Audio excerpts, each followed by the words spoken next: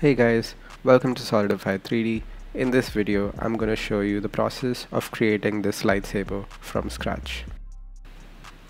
If you want to try and make this model yourself, you can do that by checking out this model on cgtrader.com. The link is in the description.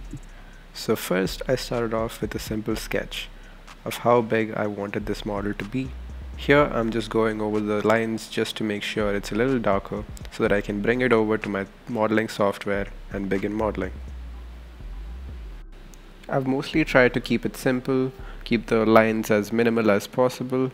The total length ended up being around 18 centimeters.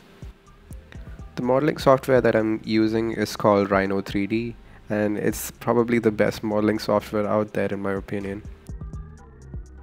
Now I have exported these parts individually in STL format and separated the smaller and bigger parts to be printed separately. I own an Ender 3 and these are the print settings that I'm using. Overall it took about 6 hours to fully print.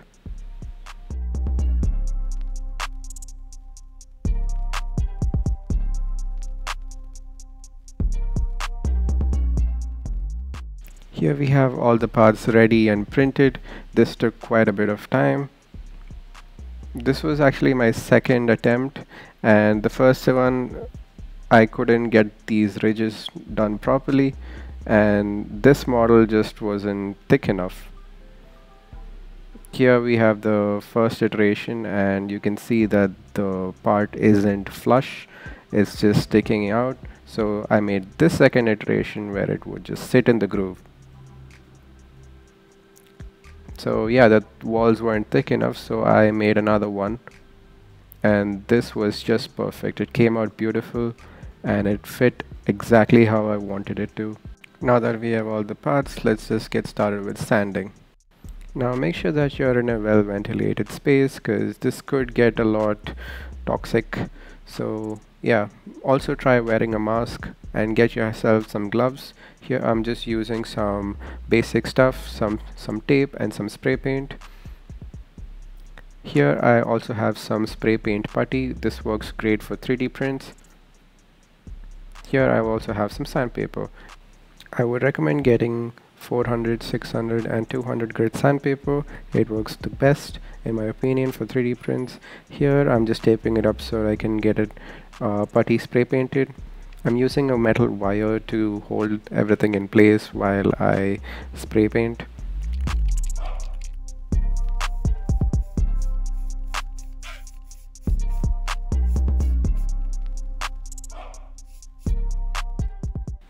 Just a couple of light coats are more than enough.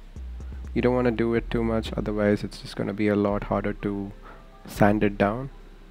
So I'm just going to go ahead and do the same for all the other parts.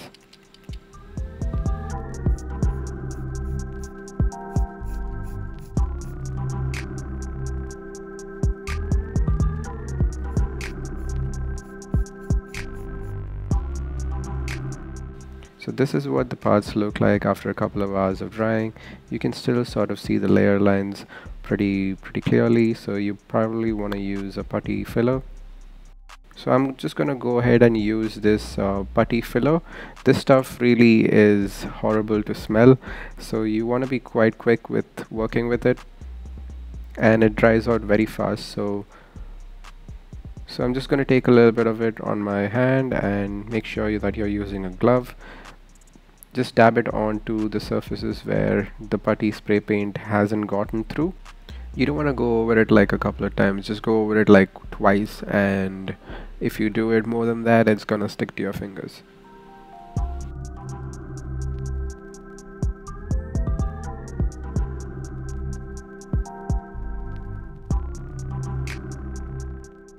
Now here I am using a 100 grit sandpaper to get the putty sanded down a little bit more on the thicker parts, and once that's done you can try using a 600 or a 400 grit sandpaper. Here I'm switching between both of them. This is about like 2 to 4 hours of sanding. Once you're done with the sanding, let's just get started with the painting process. Here I'm just going to use a brush to get any of the dust off of it, and here I'm using a matte black spray paint. I'm just going to go ahead and do the same with the other parts.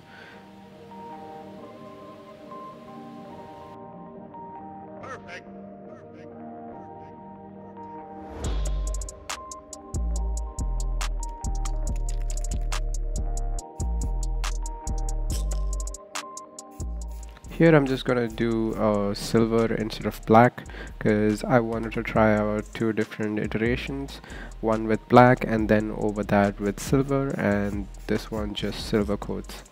And there seems to be a bit of a difference between that because the one which I painted with silver over black with had a little bit more of a shine.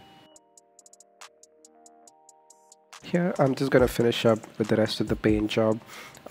Just a few pieces left and we can get started with the masking right after this.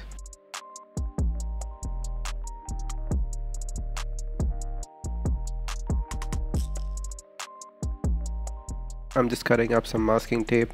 We just need to start off with the clean edge here. So we're gonna start off with the bottom part and we're gonna wrap it all around so that we can just paint the top.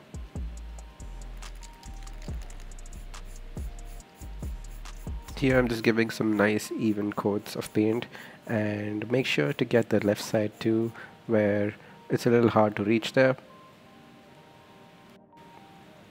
These are some of the smaller parts and I just masked up real quick and gave a quick coat of silver paint to the rest of them.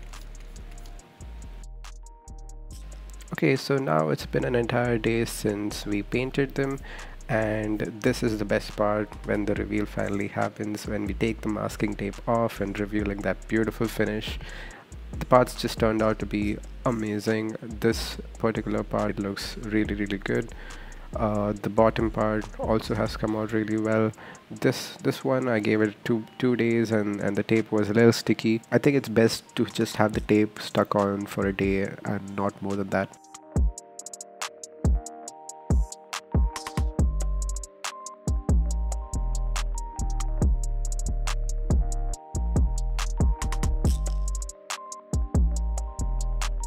We can use these wires for a little bit more of a cooler effect. Here I just found some wires lying at home and I used them to create this cool effect where there are wires coming out of the hilt.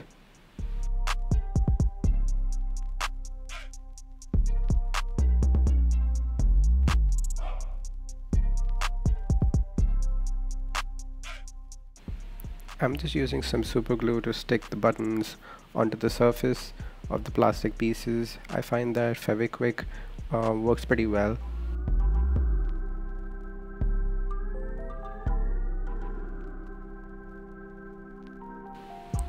Now we are pretty close to the end of this tutorial. Here I'm just putting up the final pieces together.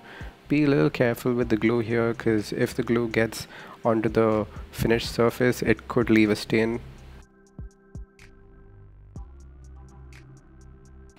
Now we're pretty much done with the bottom part. We can get back to the top part and assemble the emitter. It was a little tricky to get this positioned correctly because they have to be aligned right, and that was a little bit of a design flaw that I had in this design. I think I will be working on the version 2 of this pretty soon. Stay tuned for that. This is the last piece going in and the final piece is aligned to the hilt and it looks absolutely great. Once the last piece goes in, it just looks absolutely beautiful, guys. You guys should definitely try and make this and let me know in the comments how it goes. If you enjoyed this video, give it a thumbs up, like and subscribe. And if you want anything 3D printed or custom design, head over to my website and get in touch with me in the contact page.